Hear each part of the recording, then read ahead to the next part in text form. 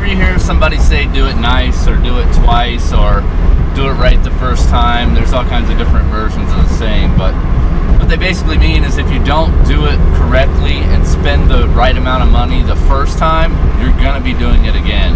It's basically do it until you do it right, because the output shaft on the Jeep where the drive axle connects to with the U-joint, apparently the drive axle itself was not the only thing that got beat out around. The output shaft also, I guess, is a little bit egged because we got everything back together. He drove back to work yesterday and it spit out one of the end caps for the U-joints, and obviously the only way that can happen is if it's either out of a little bit of round or if it had a misalignment or something like that, or he forgot to put one of the pins in, which I don't think is likely. He's done this about 1,000,000 times now, so he knows how to put a U-joint together.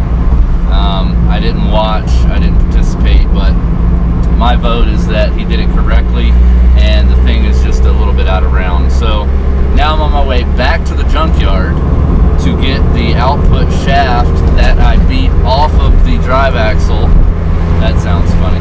That I took off of the drive axle to not have to pay for because I didn't think that we needed it.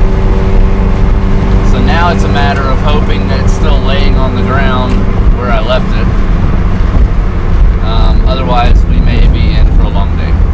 So I made it to the junkyard, and as you can see, it's individual parking spots all the way around. And then this fucking asshole.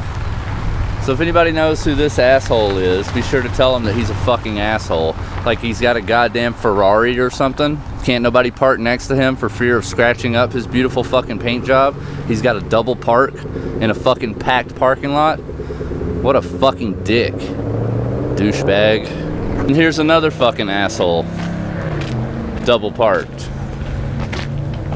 So I got the output yoke. I started to panic when I got there because they had sweeped up all around the truck and took all the parts that were laying on the ground and threw them in the bed of the truck. So luckily it was still there.